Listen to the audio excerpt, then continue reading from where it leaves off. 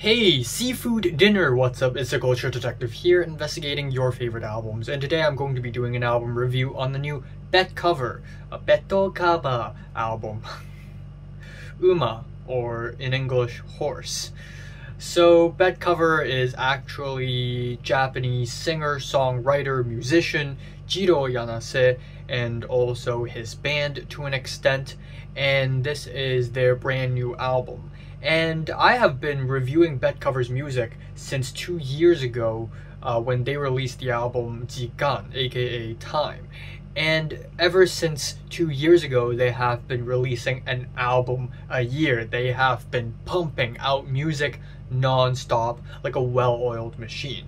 But back to Jikan, aka Time. That album is surprisingly good, especially given the fact that nobody have talked about this album on the internet, like almost nobody, and I felt like I found a hidden gem, a hidden diamond in the rough, because the songwriting, the eccentric performances, the use of pianos and guitars, the jazziness, it's all very refreshing. And then last year, actually December last year, they released friggin' egg or tamago, and because it got released really late last year, I reviewed it earlier this year, so now it's technically part of this year's roster, but it's actually last year. But Tamago is honestly peak betcover in my opinion. I think this is at their most creative, peak performances, some of the most insane song structures, monster Frankenstein tracks, jazz fusions, ridiculous abstract lyrics. Betcover has literally dropped one of the best rock albums of the decade with Tamago. So of course I am absolutely thrilled to find out that they have a new surprise album, Uma, or Horse, with this new release. And this album is much shorter, only 8 tracks, and to a degree it is less ambitious and less creatively explosive as Tamago, but it still has a lot of great elements, the things that made betcover amazing in the first place. The album opens off hilariously with the track Virtual Sex, which is a high-speed, chaotic, noisy mayhem of an album opener with guitars and vocals, yells, just all slammed together in the beginning. And we have these weird abstract lyrics about having a dream about virtual sex, that heavy metal guy. I don't really know what these lyrics mean, but they are definitely really random. And I mean, I looked at Genius, I went into DeepL to translate these lyrics, and I still don't understand them.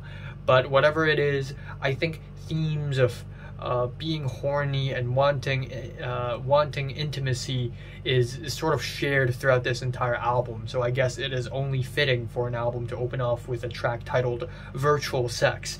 I guess if there's one problem I have with this track is that the chords are a little bit one note, and the band slammed too many things together all at once, which makes this nowhere near as memorable as the album opener of Tamago.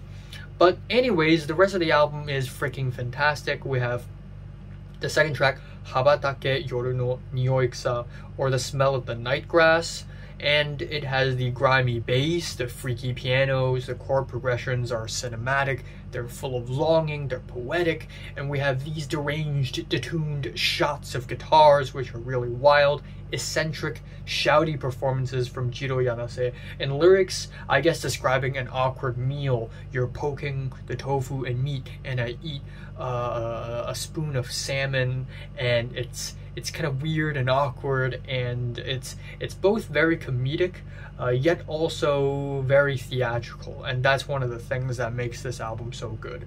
Following that, we have one of the highlights of the album, Kagami, or Mirror, with the heavy shots of guitars, drums, and flutes and pianos in the intro, and then it transitions into something jazzy and laid back. Once again, it has amazing songwriting. It doesn't stagnate at any given moment because the melodies, the chord changes, it just flows from point to point like water. It's amazing. And the next track, Flamenco, is also fantastic with the airy drony synths, the clicky drumsticks, and the crispy bass in the beginning.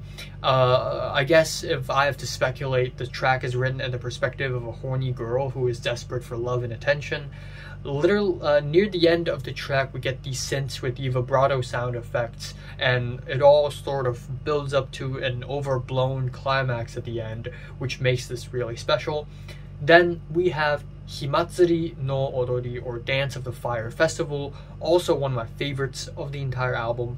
This track has a much more rustic edge to it with the rolling drums and the fiery acoustic guitars and the messy and chunky pianos, and the verses and the choruses are insanely catchy. I really like that. There's something tongue-in-cheek with the vocal melodies as well.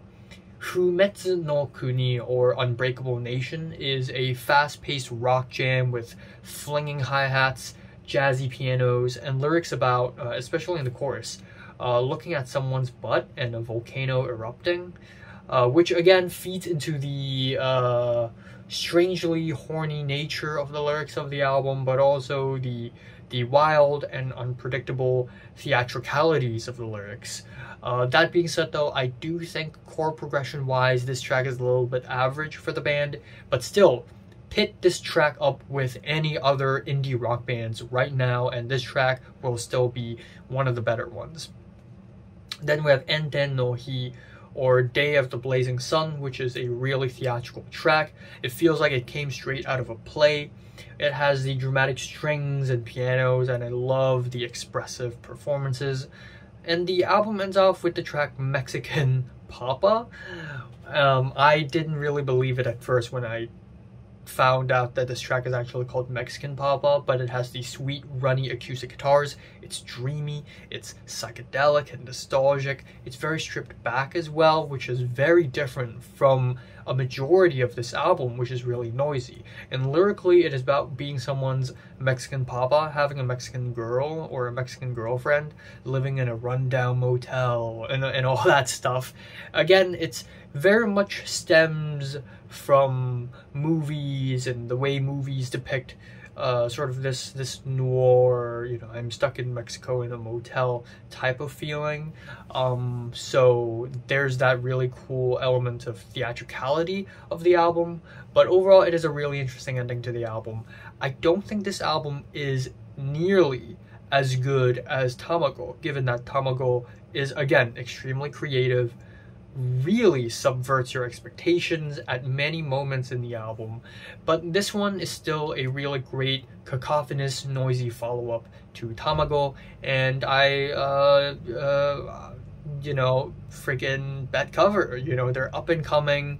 I mean, they're not up and coming, they've been making music for a while, but you know, they're slowly becoming one of the best rock outfits to come out of Japan in recent times. I'm giving the new betcover album Uma an 8 out of 10. So, have you listened to the new betcover album? Comments below, let me know. Subscribe if you want more, and thanks for watching.